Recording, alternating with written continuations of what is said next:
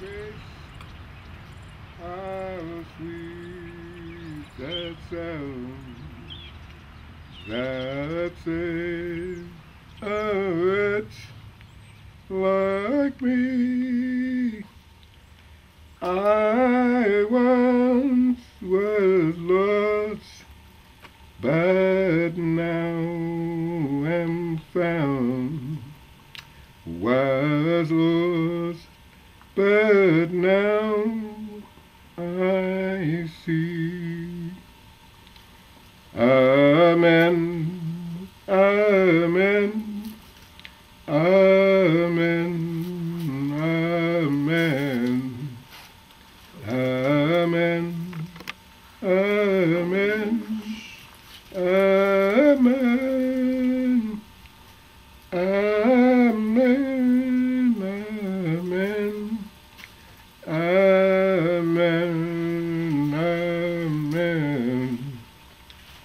amen, amen, amen.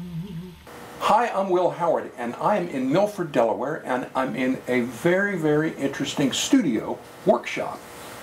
A workshop where works of art are made by a professor, and we're going to introduce the professor and his grandson. Here we've got Professor Doug Gibson and Craig Gibson, the grandfather and the grandson. How long have you been carving? I guess around 30 years. And tell me a little bit about your background. I understand that you're 90 years old. Is 90 years old, not on any medicine. That's amazing. That's amazing. Give us an outline of your background. Well, I was born in Trapp, Maryland in 1923. My father was a sharecropper, and we lived on a farm there and moved around once or twice. And in those days, there wasn't much money, so he used to carve decoys with a hatchet and a chopping block. And this one right here? Yeah. And we used to smooth them down with broken glass because there was no money for files, sandpaper, and all that, and it wasn't that plentiful.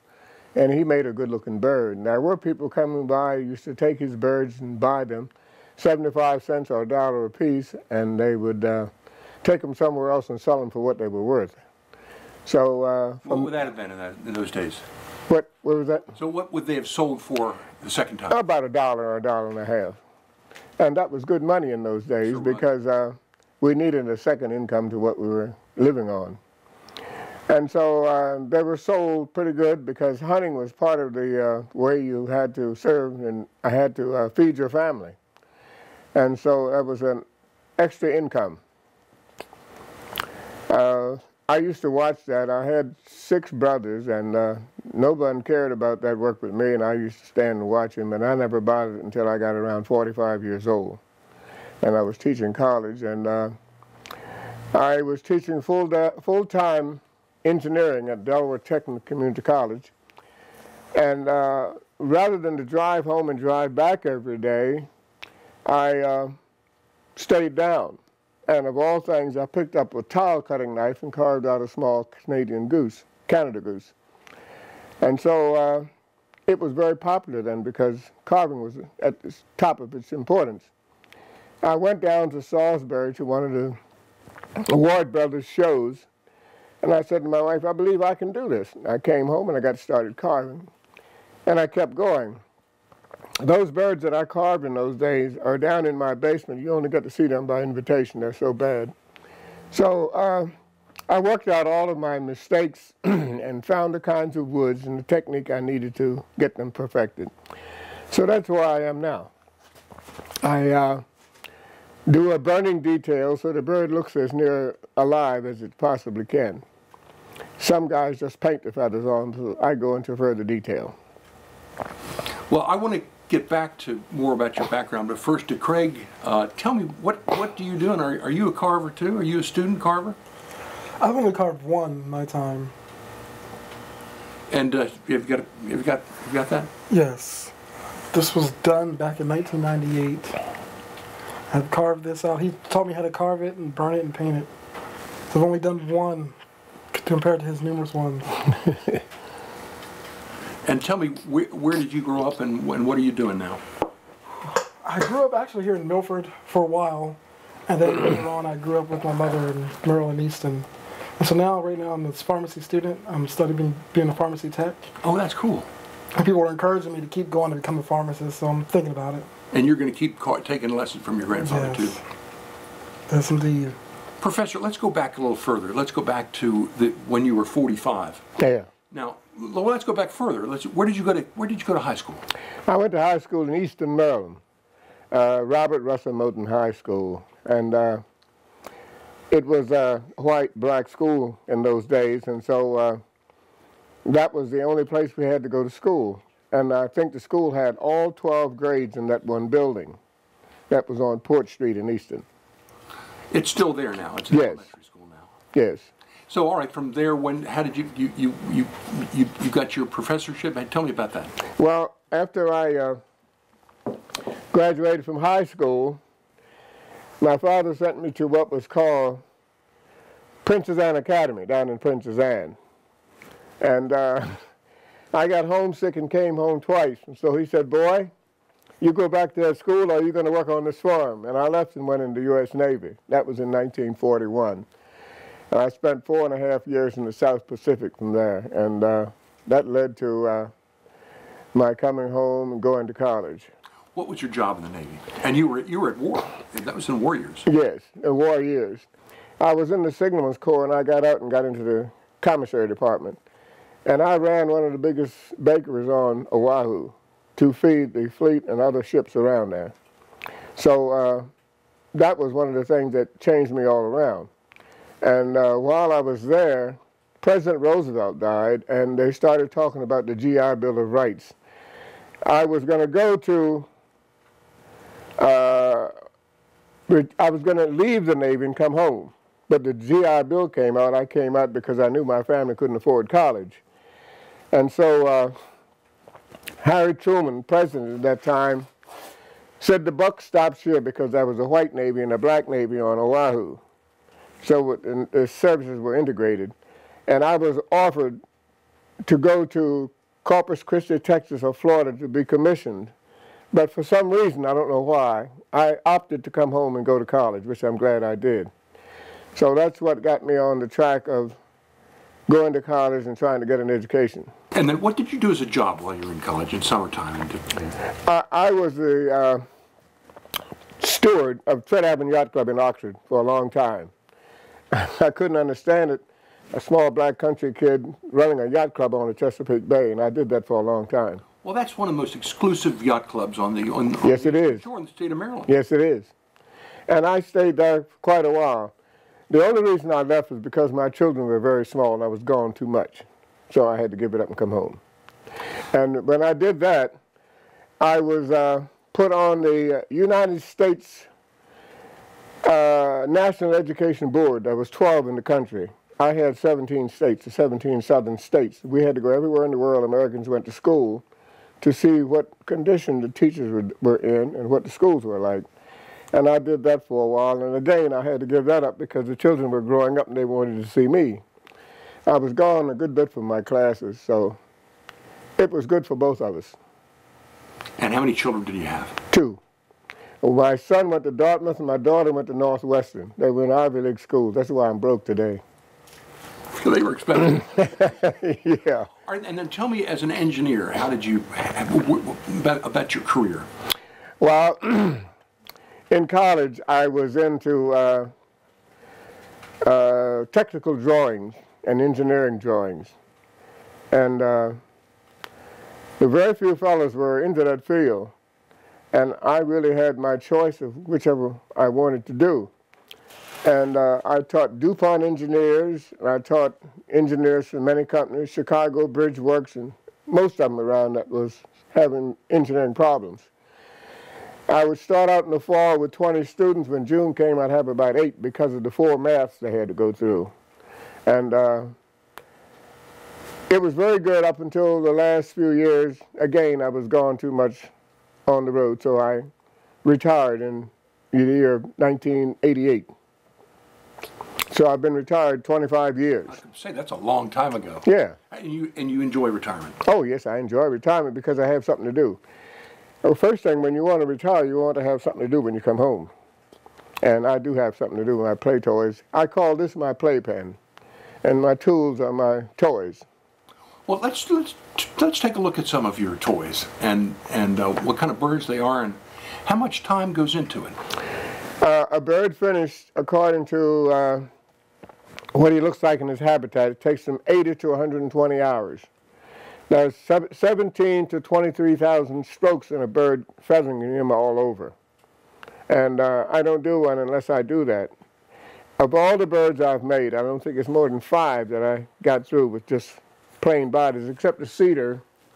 You don't want to disfigure this good-looking grain with detail. Beautiful.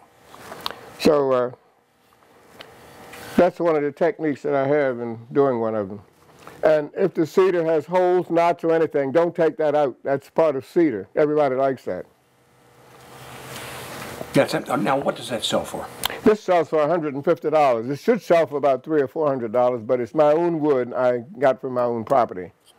I have sold them as high as $1,800. Now, show me some of your favorites over here. Well, this is one of my favorites. During the fall of, this is what, 2013, this was one of my biggest sellers. This is a ball-pate widgeon. And this is the bird that broke me up from hunting. I was out hunting one day and 2 of them came, 3 of us in a blind. If they came on the left side, it was my shot. If it came on the right side, it was his shot. It came straight in, it was the middleman's shot. These came by me. I shot. The drake dropped down, the hen flickered on back down the stream. It was a running stream. So we got the drake and brought him in. In about 10 minutes, the hen came floating down dead. And when I picked them up, they were so clean, it looked like they were just hatched. And I said, this is the end. I can't shoot no more. I stopped hunting. But I did enjoy hunting. Well, that's terrific. And how about this other bird here? This is the North Carolina wood duck. I've given it to my grandson. They sometimes come in different colors, different times of the year. They are nest in trees. And in Smyrna, Delaware is a spot where there's a lot of them. I've never heard that before. They nest in trees? Nest in trees. They go up in a tree and find a hollow, and they will make a nest and hatch their young. And she gets on the ground and calls them. No matter how high it is, they jump. The fluff on their body protects them from being damaged or hurt. And they're good parenting ducks. So, are they this actual size? Yes, this is just about the correct size of the bird in the real life. This is a pretty piece of wood. What kind of wood is this? That's aromatic cedar. It used to be used for fence posts and closet linings. You can find it on any farm and around any field. It doesn't grow in the woods. It's out on the open. And I started using that when I first started doing carving. I've had classes where we made all cedar birds. Do you stain that? That's all we do is stain it when we get it finished. It's a beautiful grain, so they don't want to disfigure it with detail. And how many hours you have in this? I have about 40 to 50 hours in that. The sanding is the biggest thing. It sands very nicely, but you have to be careful when you're sanding it and not leave too many scratches. The holes and disfigures makes it more important to the customer. They like that. And is this how you start off? This is a block of wood where we start with. On any kind of wood we're using, we draw the elevated view of the bird, cut it out, and then do a top view to get the shape of it. And from there we go into the other tools we use to cutting, shape, and forming and getting the bird underway. Well, show us some examples of some of your work here. When we first start, we cut it out from the bandsaw, the block, to this. We go from this to the Fordham, which is a grinding tool to get shape like this. And once we get to that, we start doing handwork then and getting the bird smooth. That's one of the sanders that we use to get it to where we want it. And from there, you draw on the feathers in each part of the bird where the feathers are belonging. As you did here. Yeah, this is a cork one. This will last several generations, nothing to rot. And you can put it in the water the first of the season and leave it for the whole season. There's not people that use these as decoys. Oh yeah, that's what they use. Called a working decoy. No kidding. And what would this cost? Costs about $85. If you buy them, I used to sell them by the dozen, about $400 to $600 a dozen. And they are lifetime birds. Now, do you have a website, or how do people get in touch with you? I don't have a website. I don't want to, because when it comes to work for me, I'm going to give it up. I just do it as a hobby. Let me ask you another question. Do you have a smartphone? No. Okay. He does. He doesn't know how to work it. Okay, show us some other birds. Here's another bird. There was a class being taught at the Ward Museum, and I was well into my carving, and I didn't need a class, so I took this. We couldn't do anything on this except for with a carving knife. No power tools at all. And so did you work with the Ward brothers? no, I did shows with them. I did many shows with them. I knew them. We became great friends. I knew Steve and Ward, and I knew the daughter. And they're both gone now, and the daughter's still living. So Well, what would that bird cost, the one you just had? that would cost $250 because, That's amazing. Look at the detail on this. yeah. And the one next to it is the same bird in his summer clothing. In the summer, the drake looks just like the hen, except I colored the head so you'd know what bird it was. People say that the drakes are prettier. It's not, they're just more colorful. The mallard hen is prettier. And this is one of the smaller birds that's good eating, good table fare. One of the smallest of all the waterfowl birds, called the green-winged teal. So you always find that you have to have everything in the flyway in which you live and have the mate to it, because people want to see the mated pair. This bird here would be mated with a drake, mallard drake, mallard hen. Would that be this bird here, or this is? This? No, that's a merganser. And this is also, is this cork too, or is this wood? No, this is wood. This is a merganser. This bird is a fish eater. A fish has no chance to get away from him under the water. He can swim faster than the fish. No kidding. Yes. And I got quite a few calls for them.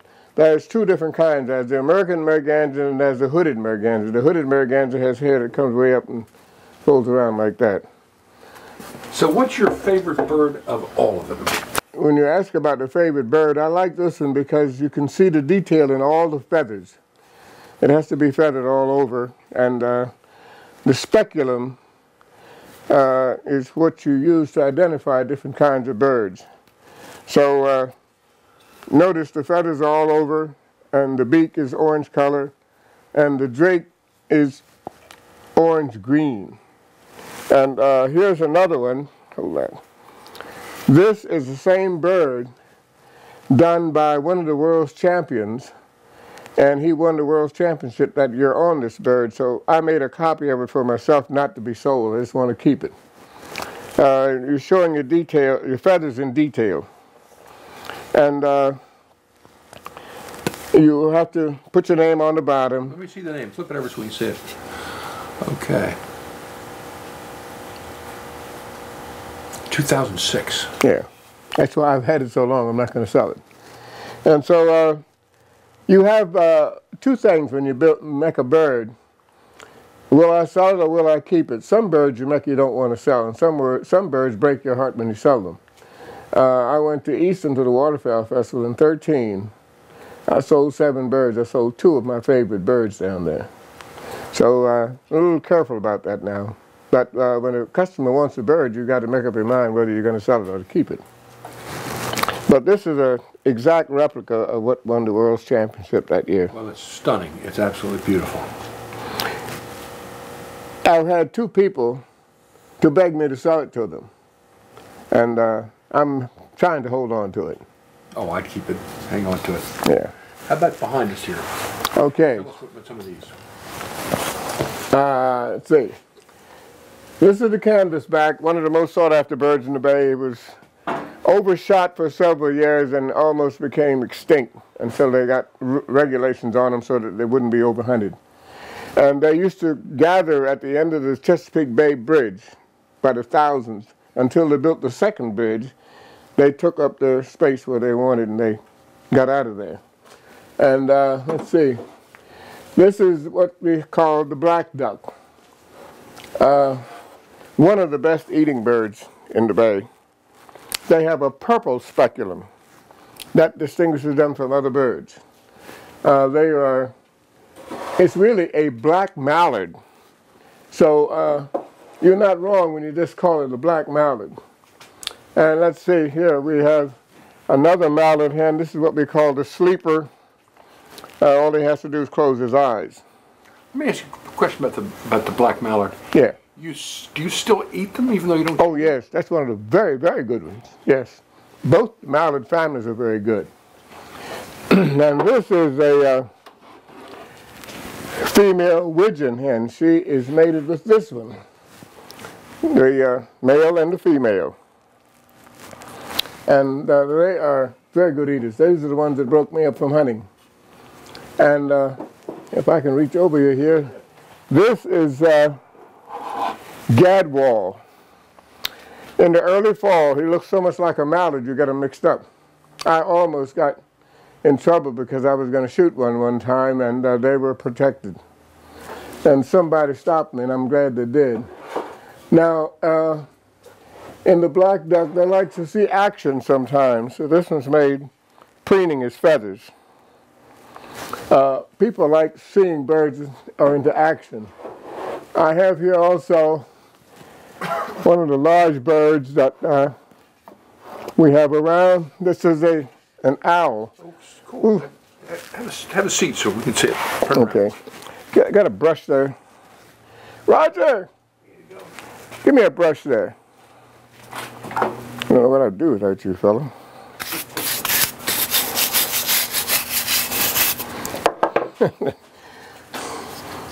Neat. I've never carried it out to a show. I don't want to get rid of it. Now, speaking of wise owls, I've got a question for you. Yeah. You told me as an engineering professor, have a seat, that you worked on part of the space program. Tell us about that. Well, when I was at Delaware Technical Community College, International Latex over here in, what is it, Felton? Where is that? It's right outside of Dover here. Made most of the space clothing and other things. And they hired my students that I had graduated. And they did the design for all of their gloves and suits and so forth. For which Apollo mission? 11. 11. And some others, but we didn't know which ones we were working on. All we knew they did the work. But that one, they did the work and they wrote us a nice letter. And I had a lot of engineering students then at that time coming in to take that class. And so that was one of the successful things that Del Tech was noted for, its engineering program. That's terrific. Tell me more about what you did. Well, you mean in the college level? Yes. Well, in the fall, we'd have a registration, and about I'd have a class for about 30 in September, and we got around to June, I'd have about 9 or 10 because they got out because of the math. So I stopped one day and told them, you don't have a problem with math, you have a problem with yourself. I said math is down into 4 sections: add, subtract, multiply, and divide. But there are times when we substitute letters and symbols for other proportions we want to get. And I said all you got to do is learn the definitions and the functions that they do. Didn't have any more of that problem. I went right back into big engineering classes. We did work for Chicago Bridge Works too, and many of the companies throughout the state. The students were hired pretty good. And I stayed there 21 years. And I left because I was getting tired. And I was playing around with the carving. And I'd find myself sitting in class sketching a duck or sketching a head. And I said, Doug, it's time for you to go home. So I retired in '88. Let me go back a few more years. Tell me about You were raised in Trapp, correct? Trapp, Maryland. Okay. Do you remember your grandfather or his grandfather? Can you tell me some lineage, some history?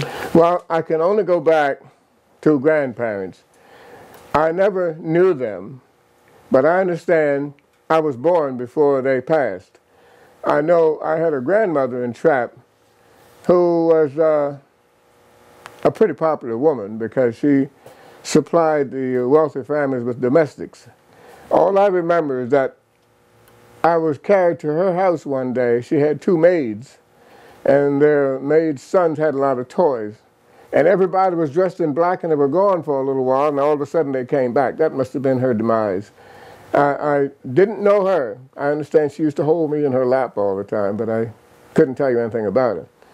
And on the other side of the grandparents, I know in Trapp that there was in a cemetery, there was one spot that had a wrought iron fence all the way around. The man's name was Charles Gibson. That was supposed to have been my great-grandfather. He must have been a very good slave because the people took care of him very well. Big headstones and all. And that's all I know about them. So your grandfather was a slave? Yeah. And was his son also a slave, or when? No. Okay. No.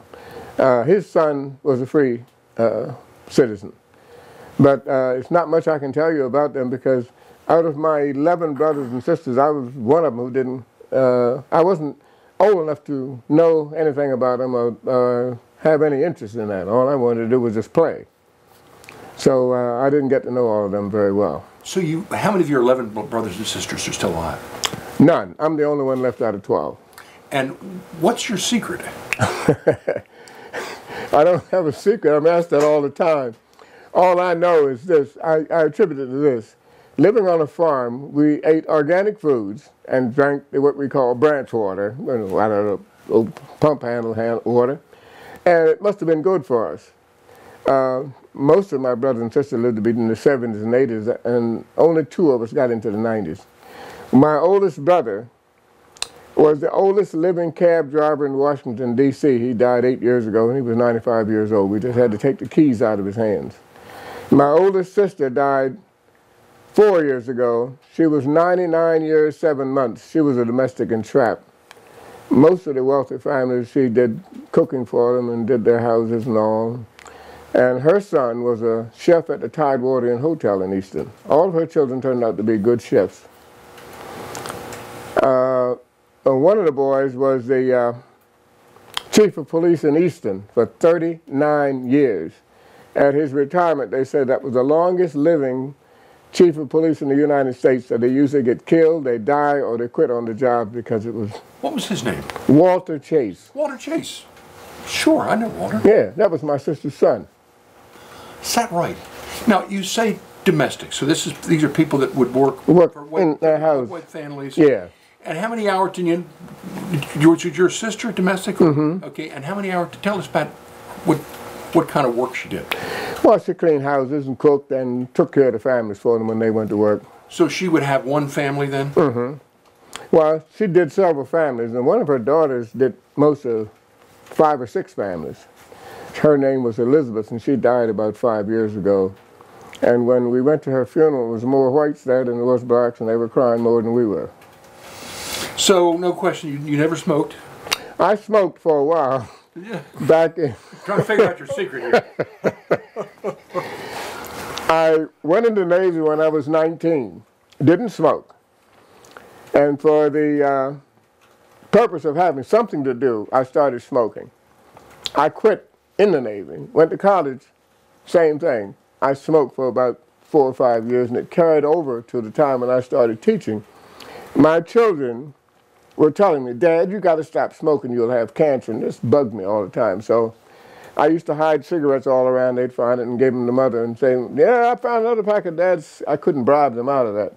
So we left to go to Florida, and I had a big camper on a pickup truck, and I said, I know one thing, I'll get a smoke down there, because when we stopped for a break, they're not going to follow me. My daughter stayed right with me. Now, how many years ago was this? That was back in the early 70s, the late 60s and early 70s. All right. And I said, when I got to Florida, and I said, Doug, if you can come down here without smoking, you can go back without smoking. That's the last time I smoked. Okay, so how about drinking? I've never been a drinker. Okay. All right, so that's one of your secrets. Yeah. Exercise. Yeah.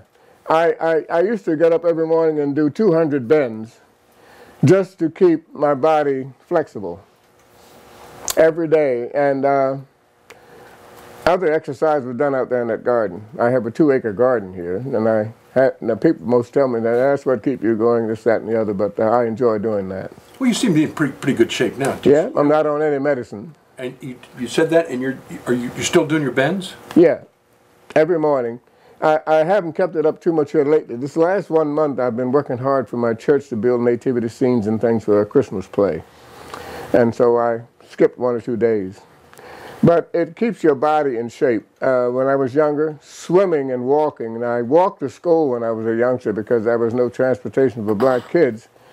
And I walked 3.5 miles to school every day, except the days when the weather was inclement.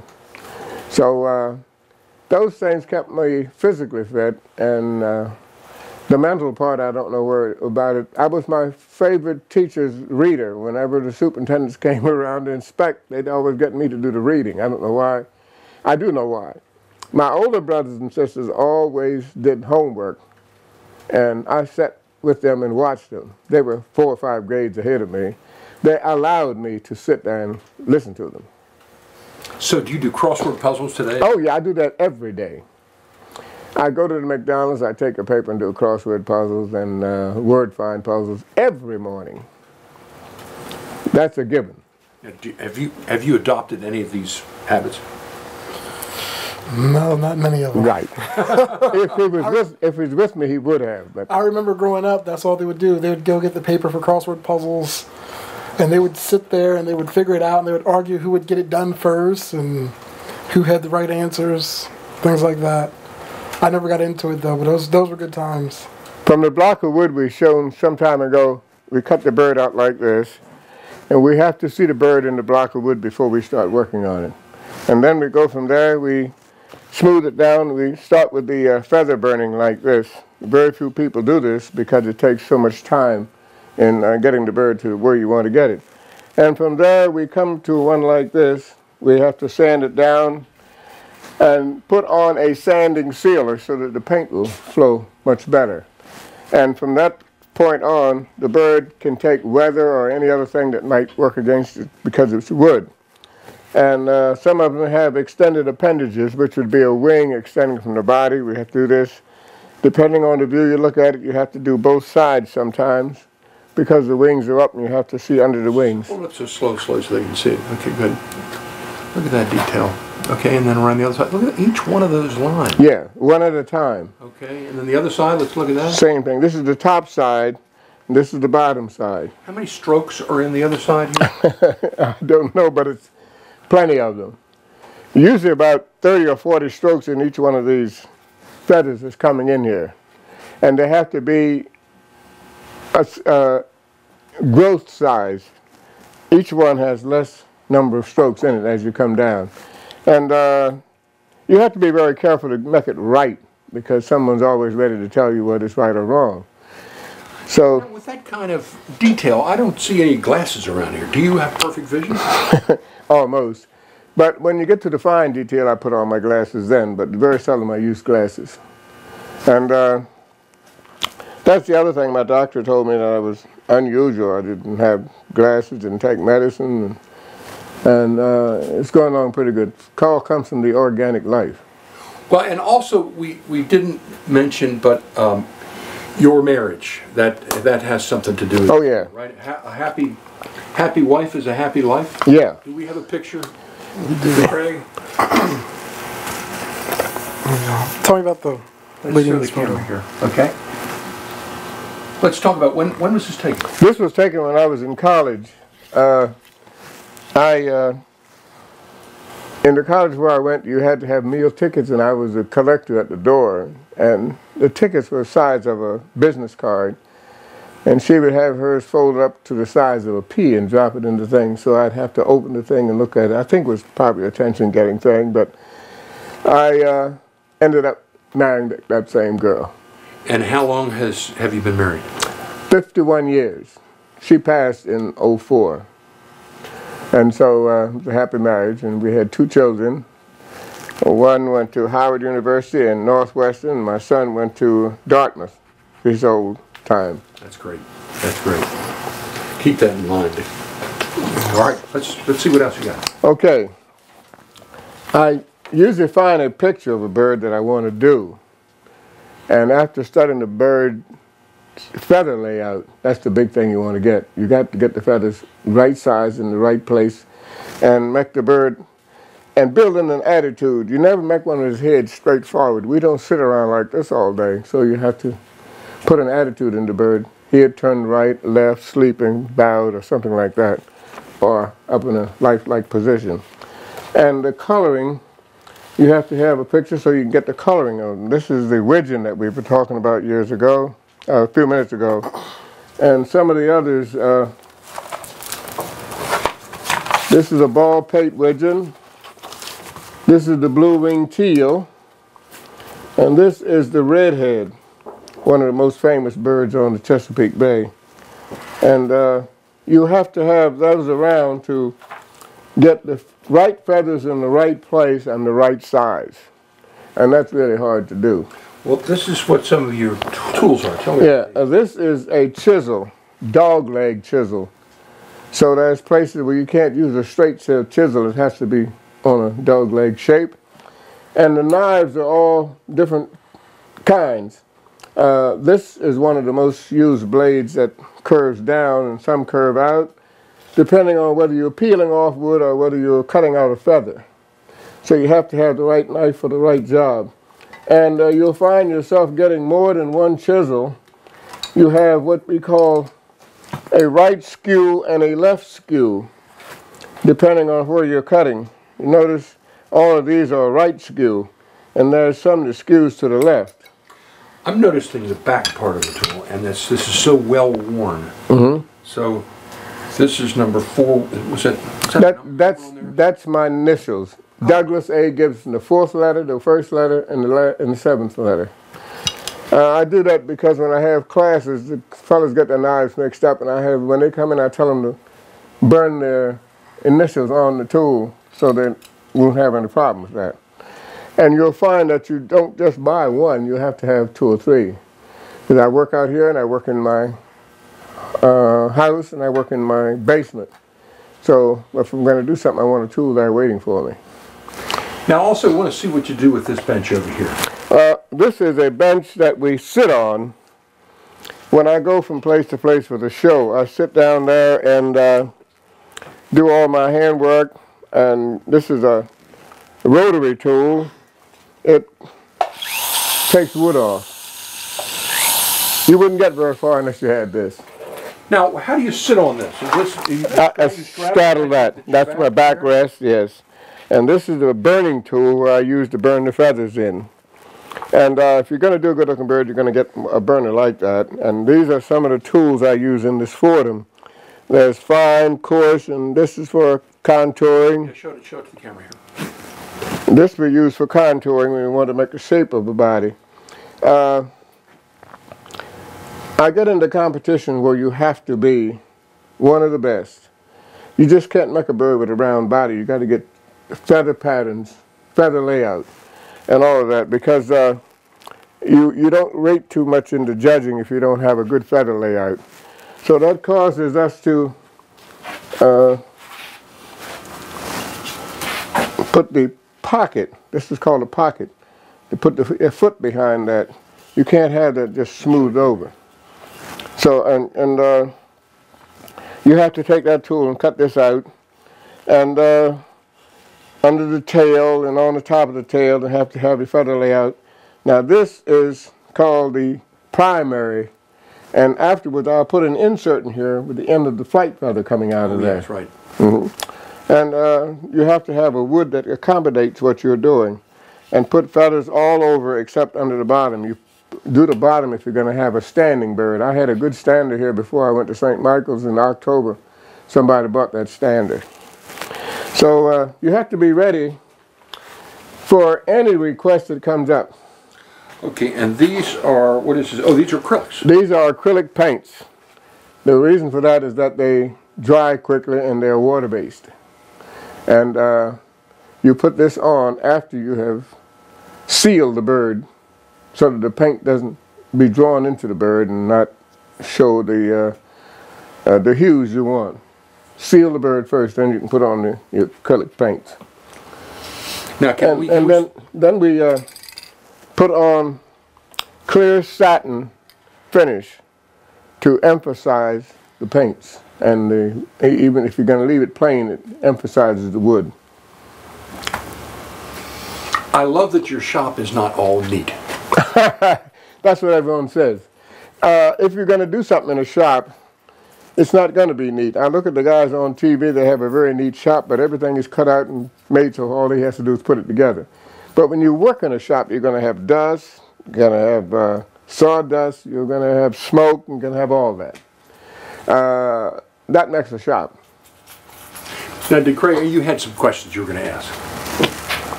Can you tell me about this duck here? Yes. This was one of my earlier birds when I was getting to learn about shape and size and colors and so forth. I think this is about 20 years old or more than that. And I gave it to him some years ago. I had forgotten all about it. The beak has been broken, but we'll put another head on it. And hold up the camera. The name of this one is Two Beats. His mother was pregnant with him, and I wanted her to have twins. She said she went to the doctor, she only heard one beat. I said she had to have two beats. We were going to nickname him Two Beats when he came along. That's why we named this duck Two Beats. Take it back. And so I tried to get everybody in the family to do some carving. I gave everyone a block. They started out for a while, but they found it was a little more than they wanted to do, and I didn't push any of them. So they took what they had and went on home. I think my other son, he has his yet, but he didn't do much work on it. He was not acclimated to this sort of a thing. He's a bookworm. He was a 4.0 at Dartmouth. The Annapolis Naval Academy and West Point came to my house and sat down and begged him to come because he was a top-flight athlete. Football, wrestling. Wrestling was his big thing. He took the Milford Championship, the district championship, the state championship, went to Dartmouth and took the Ivy League championship. And he went into New York. He said he went to a recreation place. There was a guy there who was a champion. He said, "Dad, I could have thrown him all over the ring, but I didn't." I said, "I'm proud of you. Don't make a man look bad in his own territory." And the guys used to write to him and tell him, he hurt his leg in football, said, "I'm going to take you because I'm going to work on that leg." And the other guys used to write to him and say, "Darryl, I know you're going to take me, but don't make me look bad in front of my girlfriend and my grandmother." He got all kinds of letters like that because he was a top-flight wrestler. Tell me where people how they can contact you who may want to buy some of your beautiful carvings. Well, I only give out cards, and they have to meet me at a show because I told my children, when this becomes a work for me, I'm going to quit because I'm enjoying it as a hobby. So where are your shows? I go to the Waterfowl Festival in Easton. I go to... Where are you at the Waterfowl Festival? I'm in the middle school on the Oxford Road, right at the front of the stage. And I go to the World's Championship in Ocean City. It comes in April. And I sometimes go to Virginia. And I've been to New York. I've been to Toronto, Canada. But I'm limiting it to within 200 miles of where I live. I don't have to be going to all those shows because I broke the habit when the family was coming up. I didn't want to be gone too much. So I'm doing very well just staying within 100 miles of my home. Well, thank you very much for taking time. Yeah. DeCray, good luck to you. Praise God, praise God, praise God, praise God. Praise God, praise God, praise God. Is that all right? Got to sing for your dinner.